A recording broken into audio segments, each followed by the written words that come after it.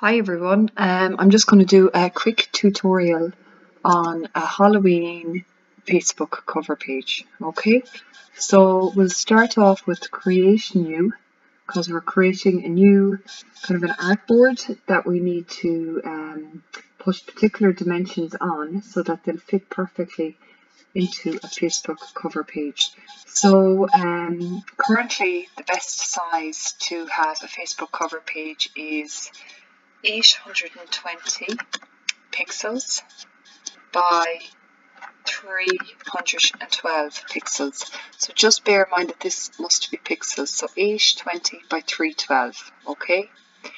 And usually for print, or for digital, I would recommend 150 pixels per inch. Okay, so you might need to change that again. 72 is fine, but I just always like to have a good resolution. Okay, and I would leave everything else as is. So press create, and you should have a horizontal kind of a canvas like so. Okay, so a control plus to zoom in, control minus to zoom out. Okay, I'm going to open up my layers panel, window and layers, just so that I have it here beside me. I want to make these layers a bit bigger so I can see them better.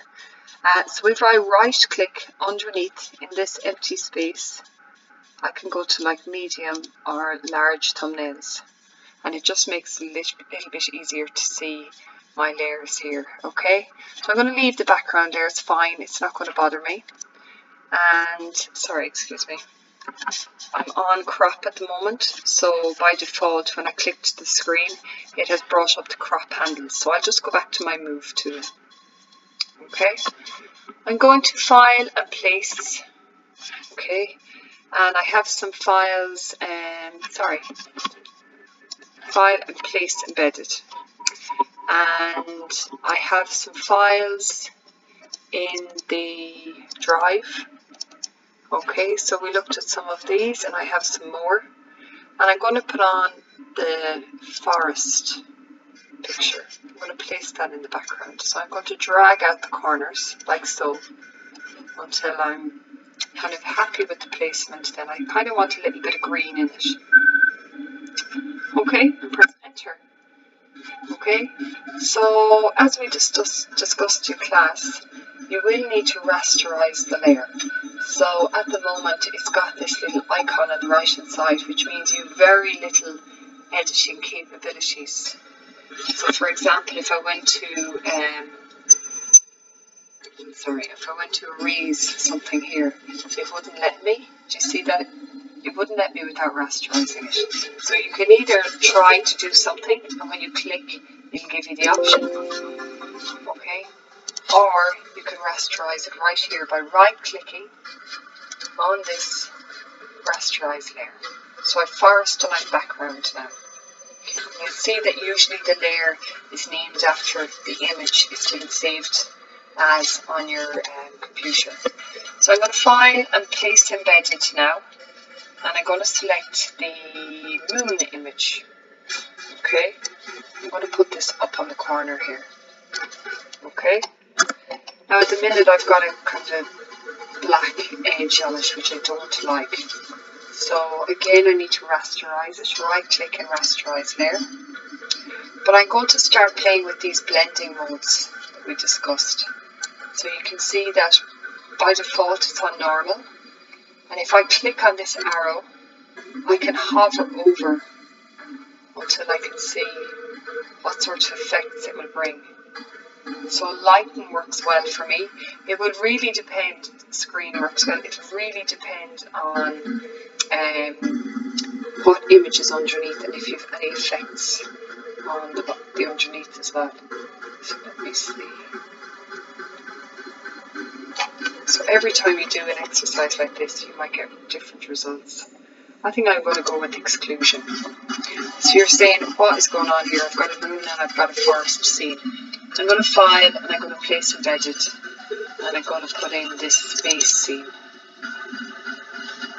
Okay, again I'm going to stretch it out, and then I'm going to press enter when I'm happy. Okay, I I think I'm going to actually move that underneath the moon. Okay, but I want to put an effect on this as well. So I'm going to hover again. Something here. Ooh, that's pretty cool.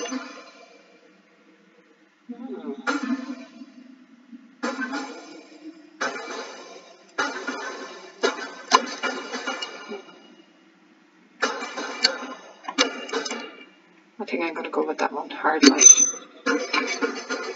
So you can see that I have 3 layers here. I didn't rasterize this one. I'm going to rasterize it now, just so that I do have some editing capabilities. So you can see if I turn off each layer one at a time, the moon, there it is, the space, there it is, and the forest underneath. Okay, so I'm going to do a little bit of work with the moon. I'm going to use the eraser tool to ever so slightly soften out the clouds at the edges here. So I'm still on the eraser tool here. When I hover on my screen, my brush, we'll say, is very small. So I'm going to right click, increase the size of it. And I'm going to bring the hardness right down to 0 because I want it really soft. So when I hover here now, you can kind of see I might make it bigger. Like so, yeah, perfect. Okay, now, sorry, undo. So you can see here on the little thumbnail, I clicked on the screen there and it deleted a little bit of the space because I was on the wrong layer. So I'm going to go back to the moon here and I'm going to kind of start deleting some of this. Okay. Now, I might also change the opacity of the eraser to like 50%. Let's see. So do you see it's not making such a big deal? So it's doing it ever so subtly. And another thing that I might do here is I might change the opacity. So I might bring it down to like 60%. Perfect.